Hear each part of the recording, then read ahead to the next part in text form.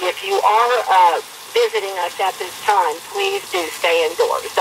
Jen, reporting live from PD. Jan, appreciate you. I can understand 1-800-600 KOGO, if you want to call it. I can understand someone's pride of thinking, I can go wherever I want. I'm going to go to the bars, or I can drive on the 15 and go 75 like normal. It's everyone else who's the problem. I'm from Florida, or I'm from wherever, and there's bad weather all the time, no big deal. I can understand that pride.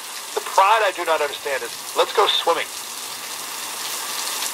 If you don't fully understand the power of water, or you think you're stronger than the ocean plus a hurricane or a tropical storm, even, that is a level of arrogance I cannot fathom at all. So, I don't even know what to do with that. But the fact that there even has to be a lifeguard out there to say, hey, beach is closed, man. There's no swimming now. What are you doing? Like that, you'd think that wouldn't even be necessary. 1-800-760-KFMB. I want to go one more caller in Pacific Beach. We'll go to Mike, who's in PB. What's going on, Mike? How are you? Yo, how you doing? Hey, good, man. Can you back up what Jan was just saying? Yeah, the sky just opened up a little while ago and stepped out for just a second and got pretty wet. So, yeah, it's coming down here. Oh, Mike, you are so PB. I love it. It's fantastic. All right, so I think it was like January or so, we had some pretty bad storms, right? And the storm surge was going up over the seawall in Mission Beach. I'm sure it was the same in PD, right? Yeah. Is there anything now, any surge going on now, or no? Well, we're up on the hill. We're like a few blocks up from the bomb. So we're about like 200 feet up on the hill, so there's like not a lot of flooding going on over here. But I heard y'all touching on tornadoes in East County, potentially, right? So just, I grew up in North Texas. I just wanted to just give a couple of pointers if that is the case for some people, which is one, get into your bathroom. Preferably if there is no window in it. You want to be in a windowless room in the event of that happening. Bathrooms are preferable. They vent outside. They prevent, pressure from happening. And also, when this is all said and done with, everybody please dump out your planters and bird baths and anything that's going to collect water, because it's going to be warm and sunny afterwards. So tornadoes and mosquitoes, just to be on the back of people's minds. Oh, whoa. Real quick, why go to the bathroom? Or what's up with the bathroom? Better than anywhere else? Well, generally bathrooms are, if it's an interior bathroom, right? Two reasons, which is one, the plumbing reinforces the walls, and two, the drains all vent outside. So when you have that big suction event outside, it equalizes the pressure between outside and inside. Whoa. Wow, that's amazing that would make enough of a difference for that. Yeah, if you, that movie Tornado, they show that when, they go inside and the water shoots out the pipes on the roof, that happens. Whoa. Do you mean the movie Twister? Yeah, Twister, with the cow, yeah. I can picture the front of the movie picture exactly. Helen Hunt would be the star of the movie. That was 25 years ago. Okay, hey, great stuff, Mike. I appreciate that. Yeah, thanks for reminding me about the tornado warning. I should have done more details, but I'm sorry. So this was a bit ago, and we can ask Cliff and the team the status of this. The weather report gave a 40% chance that tornadoes can't break out. That's, what does that mean? Like a tornado, it would come quick, where, we have no idea, and it was a huge area that they gave. Pretty much the entire east half of the county, so pretty far ways out. This isn't I don't mean East County like El Cajon. You gotta go further out there. But all the way over to Arizona, and all the way up to Needles. So pretty far range there. So let's pray that there's none of those, because that means we would have hurricane, tropical storm, earthquake, and tornadoes all in the same neck of the woods. 1-800-600-KOGO. 1-800. Mike, he says he spent time in North Texas, but he doesn't have a Texas accent. He had a PB accent. Very, very clear. 1-800-600-KOGO. 1-800-600-KOGO. We'll take your phone calls next as well. Where are you? What are you seeing? Do you have power? Is it coming down yet? Or like an hour ago, Mike or someone called in from South Park. He's like, that's nothing. Nothing at all. No rain. Nary a drop. Where are you? What are you seeing? 1-800-600 KOGO on AM 600 KOGO. Spread the word. It's the DeMille Report. A bill passed in San Francisco that allows illegal immigrants to vote for school board races. And, of course, I oppose it strenuously. Weekday afternoons at 3 on News Radio 600 KOGO. Guys, fellas, men, are you Roman ready for a better sex life? Check out Roman. Roman has medication clinically proven to help you perform in bed. For 20% off your entire first order, go to ro.co/better. That's ro.co/better. California energy rebates are back. Call Phil Howell Plumbing, Heating and Air and save money when you switch from gas to electric with clean energy heat pump. Call 1-800-BILL-HOWELL. Bill Howe! License number 488413. We know how. There are more identity threats than you realize. Even if you monitor your credit, only a little personal info needs to leak out, like your social security number or password. Are you any kind of a victim? LifeLock alerts you to threats you could miss. If your identity is stolen, a dedicated U.S.-based restoration specialist will work to fix it. No one can prevent all identity theft or monitor all transactions, but everyone can save up to 25% off their first year with promo code NEWS. Go to LifeLock.com. Hey there, Aztec fans. Aztec Volleyball returns to Peterson Gym on August 31st to start the 2023 season. The Aztecs home slate features opponents such as Oregon, Pepperdine, and UC Santa Barbara. Tickets are as low as $6 at the door, or you can order your season tickets online today at goaztecs.com. Again, that's goaztecs.com, or call 619-283-SDSU. 619-283-SDSU. Go Aztecs! Right now, there are young people across the world facing a tough choice. Continue their dream of education or drop out to help their family put food on the table. You can help change their future in a single moment. See how far your support can go at unbound.org. Hillary is still on its way. City is ready. We have hundreds of additional city employees on hand. And we give you the latest news and information right now. Mission Valley, around Fashion Valley Mall, the Tijuana River Valley. These are areas that folks will want to avoid. News Radio 600 KOGO Stormwatch continues.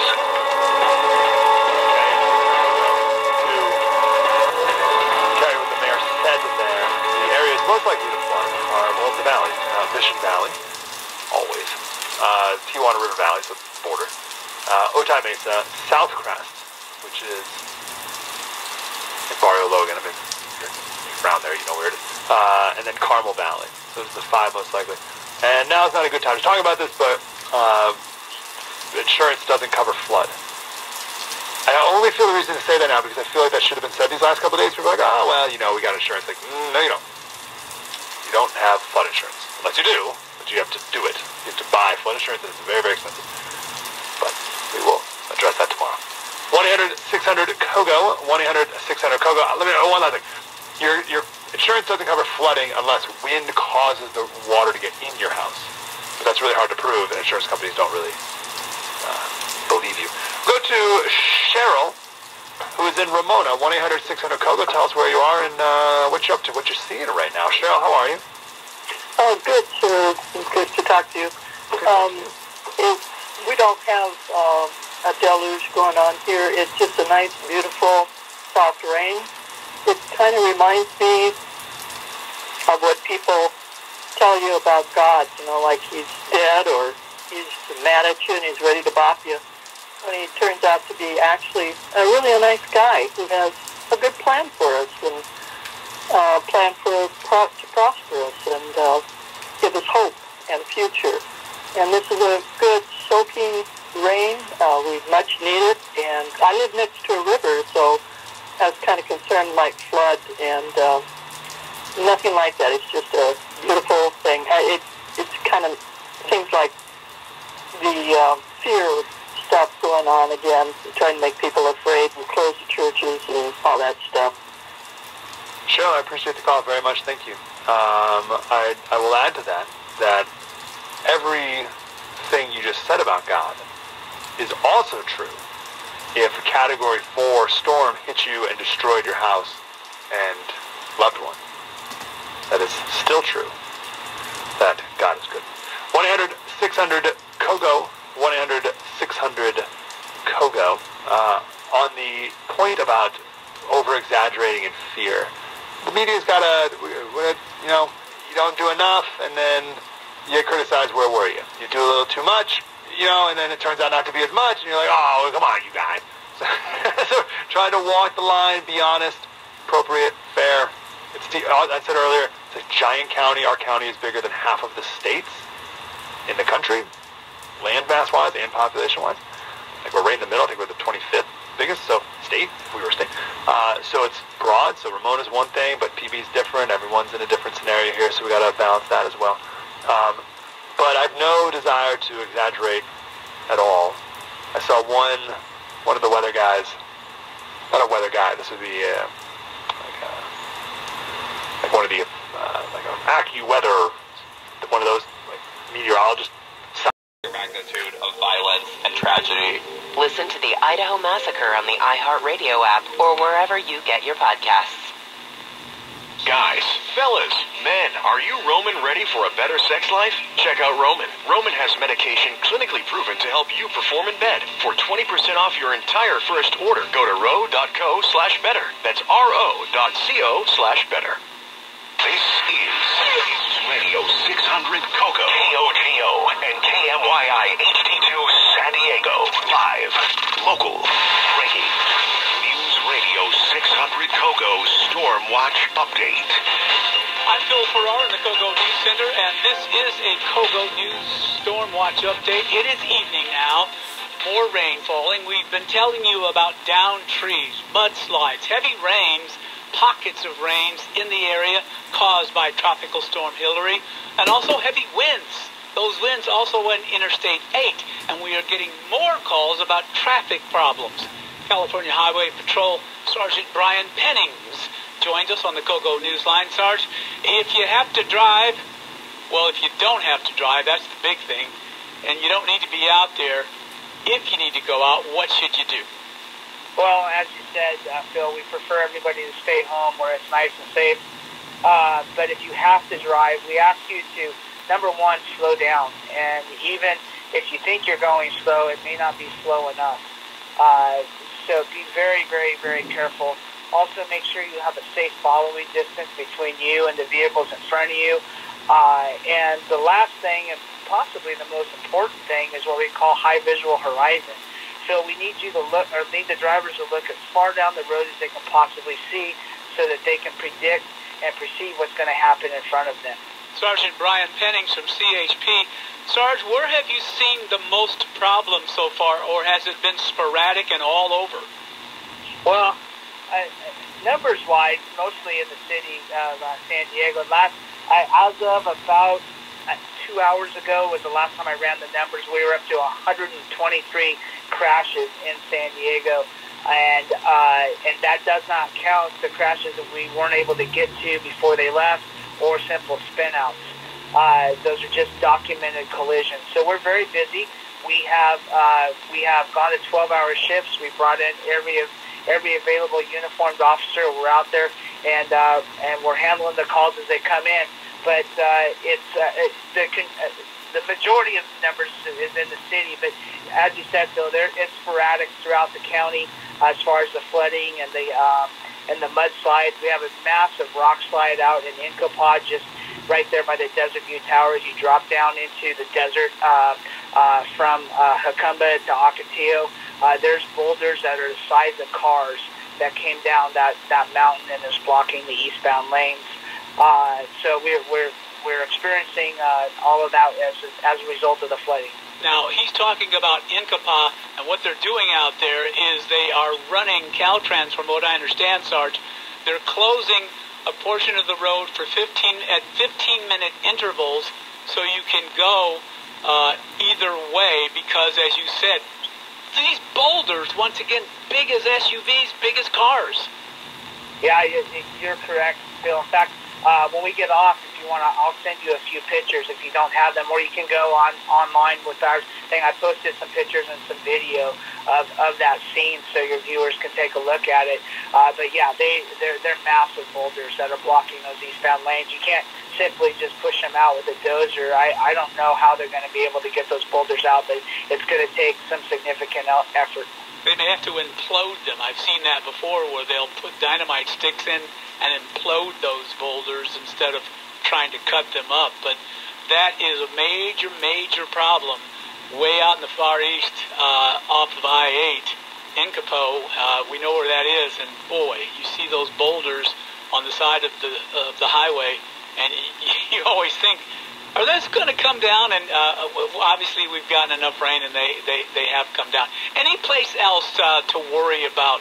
We know we're going to get more rain.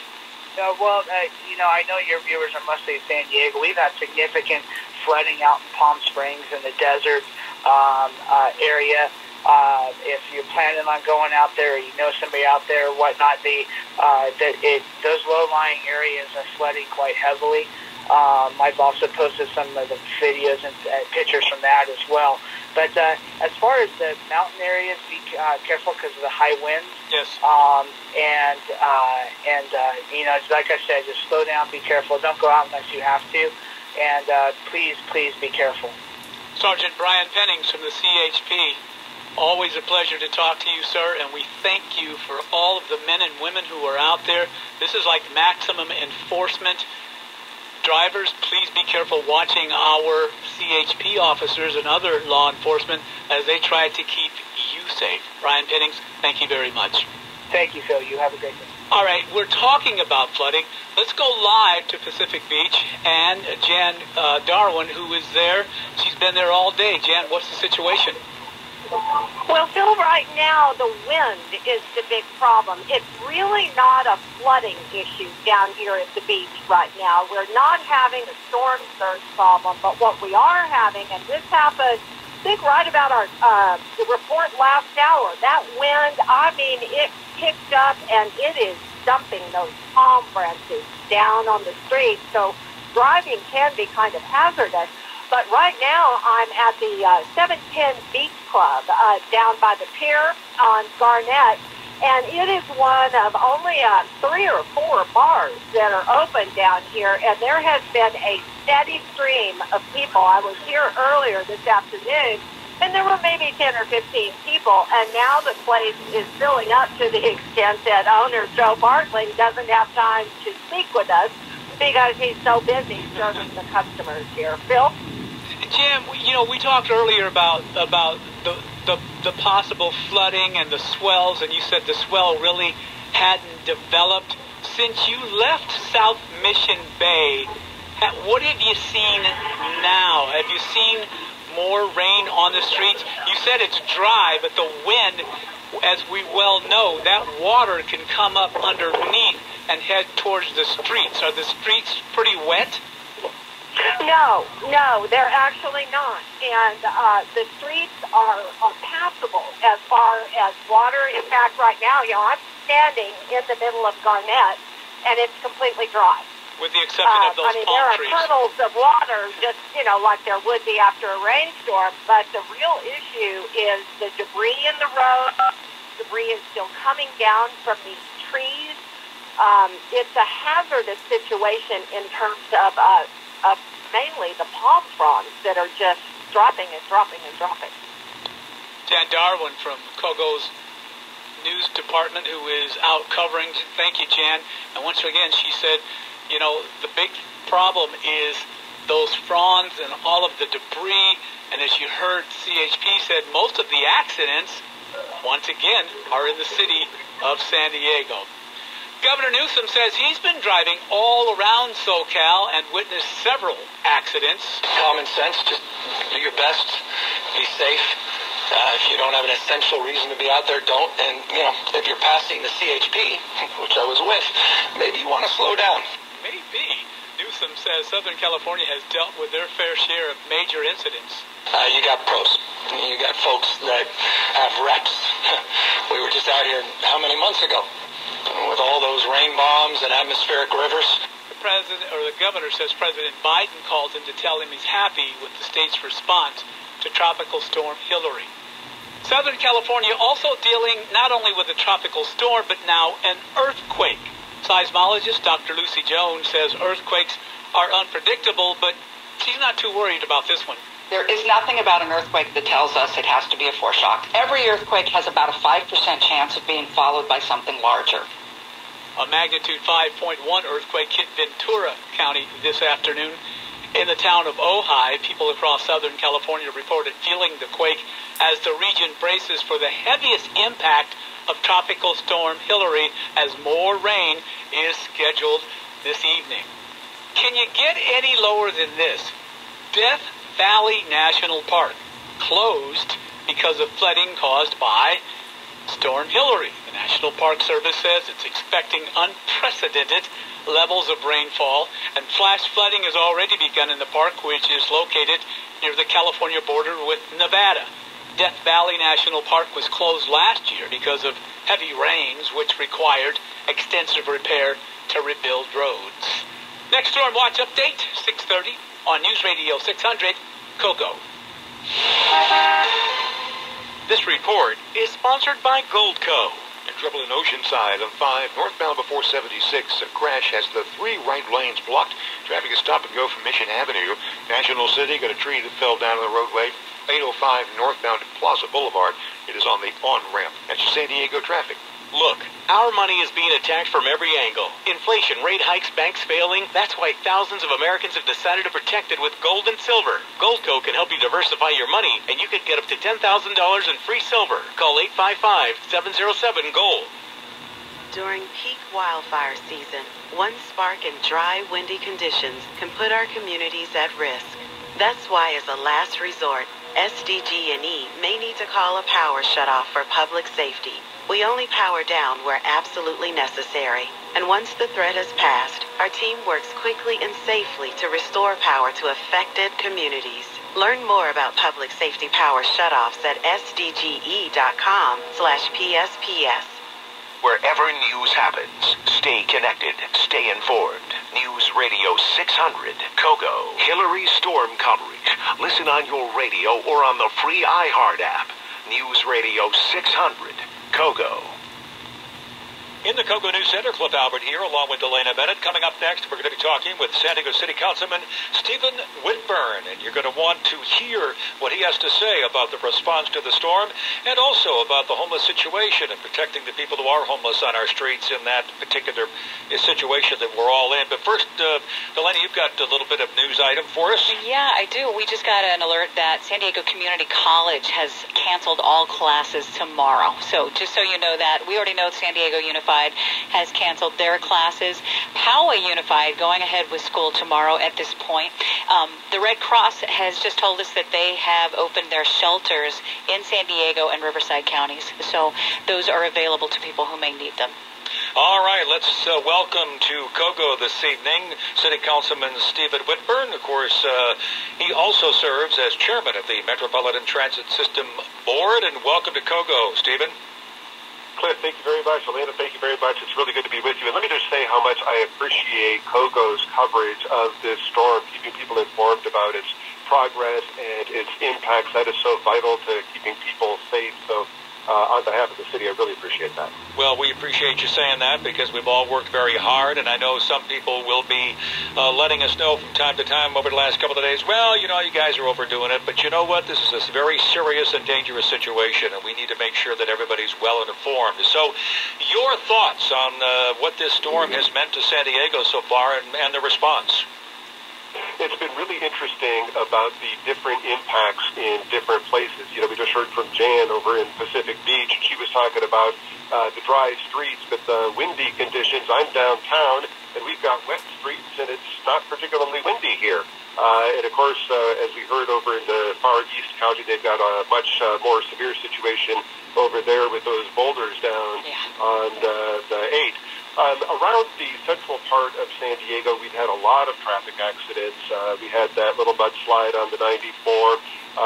There's a power outage that we had recently in Pacific Beach, scattered wires down here and there. Overall, the impacts have been manageable so far, but it's going to be getting dark here pretty soon, and it's going to be harder to see out on the freeways, and so we're encouraging people to stay indoors if possible, and to stay up to date on the city's website.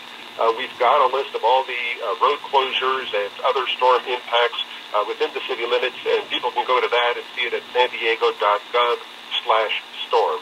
Stephen, can you please urge people to not drive around barriers? Because we just talked to the CHP, and they said already 123 crashes, and they've had to go in and help people get out of flooded situations. So I would love it if you would reiterate that.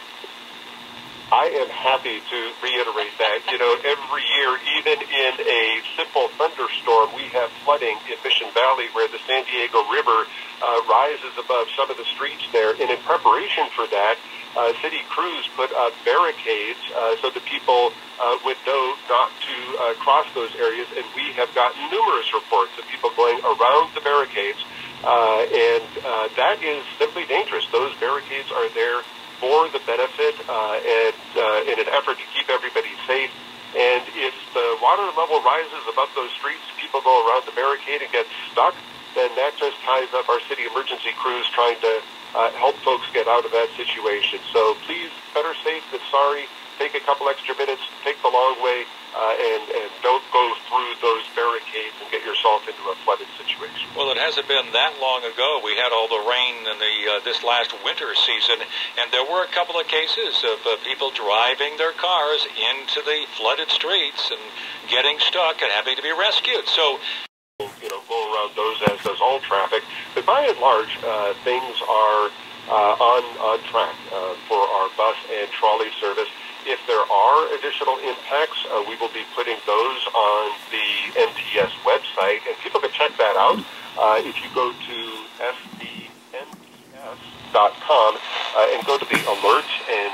Hey, am I in the sky and see the faster? I'm Zachary Hagan.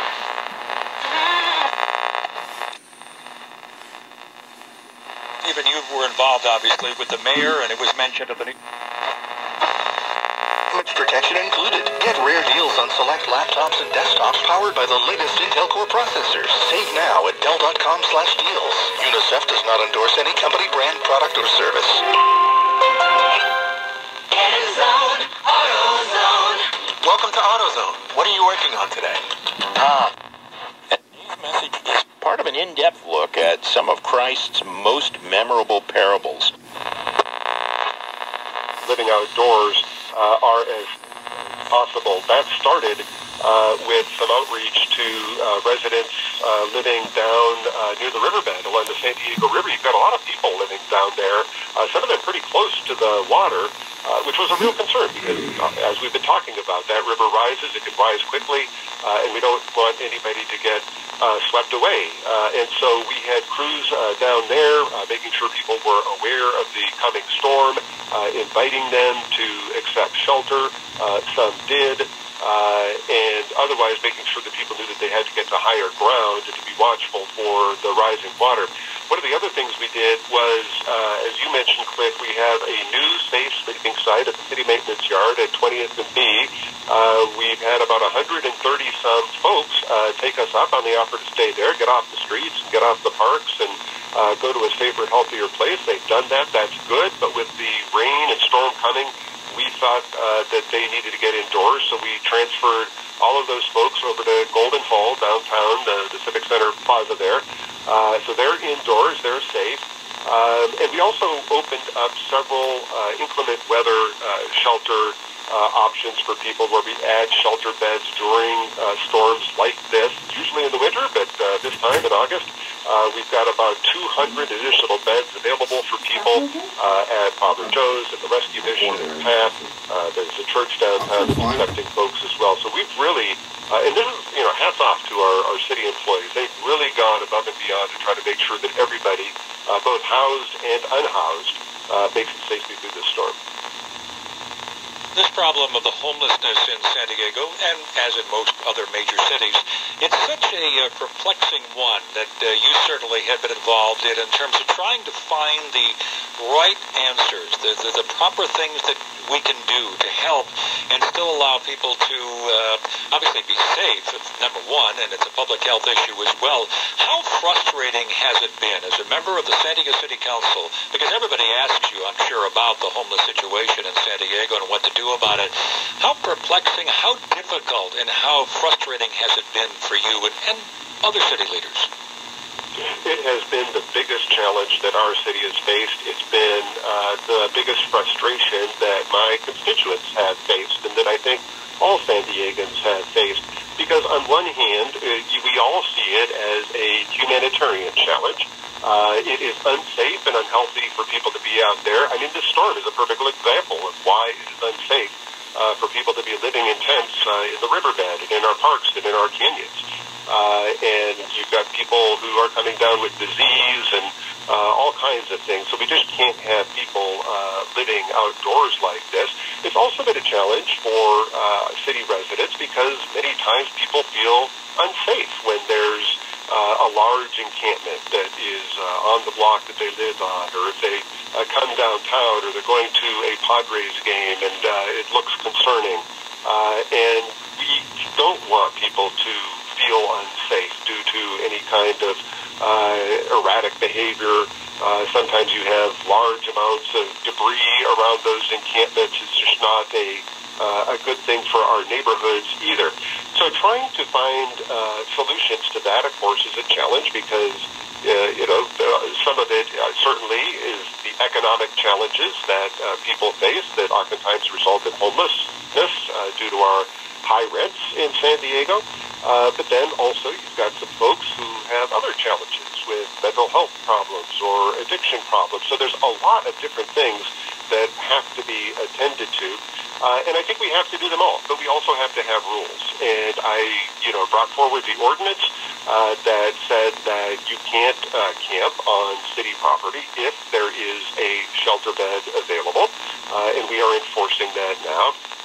But along with that, we also opened up the safe sleeping site to give people an additional place to go, and we're going to be opening up another safe sleeping site in a month or two here. So we're trying to tell people you can't live in an unsafe and healthy condition, but also offer them a safer and healthier option. So do you, Stephen, do you work with other nonprofits here in San Diego County to come up with a plan for that type of thing? Because it seems to me that that would be a really, really tough thing to do, move people into a safe sleeping situation. So I'm assuming, there's some type of board, some type of meeting that everybody got together and they decided how to do this, how to move people. We are very fortunate in San Diego to have a number of nonprofit organizations that are working to assist people experiencing homelessness in various ways. At the City of San Diego, we've got our own Homeless Strategies and Solutions Department. We've got the San Diego Housing Commission, which is heavily involved in it. We have a regional task force on homelessness. So there are a lot of different agencies and nonprofits working on this. In terms of getting people to the safe sleeping site, it's actually been easier than you might think. When I went during the point-in-time count, which was an annual count of unsheltered people across the city, I asked a number of people who were living on the sidewalks, if they would accept a indoor shelter bed, and a number of them said no, they didn't want to go indoors because maybe they valued their privacy, or they were concerned about getting COVID-19, or they felt claustrophobic in that environment. And then I asked them if they would be willing to accept a safe sleeping site that, isn't on the sidewalk, around businesses and homes, but is in a safer and healthier place. Every single person I asked said yes, they would accept that because they didn't want to be on the streets, but they just did want to be outdoors. So that's why we have launched the Safe Sleeping Program, to get folks off the streets and into a better place. That's better for our neighborhoods. It's better for the people experiencing homelessness. And people have actually volunteered to come to the Safe Sleeping site on their own, and a number of our nonprofits have actually driven people over there. So it's been pretty easy to get